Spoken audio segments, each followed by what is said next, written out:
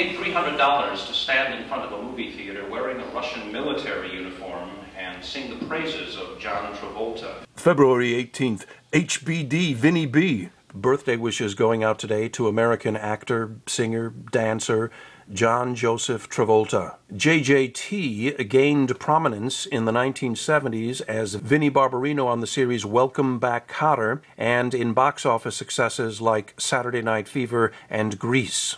His acting career declined in the 1980s, but he bounced back, and currently he's one of the big Hollywood A-listers.